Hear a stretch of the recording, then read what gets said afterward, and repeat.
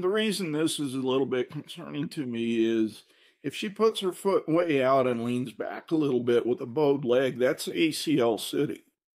So you can really see the bowing effect there. To this side, not too bad, and then this side, massive bow, massive external rotation.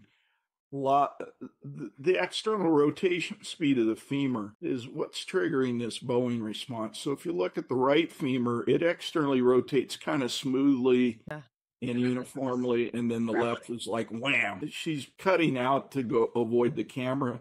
So she puts the foot out, leans back, and that's when you get that rotational shear strain on the ACL. So I'm not trying to scare people, but that's why when I see that bowing effect, that really is like a big red flag for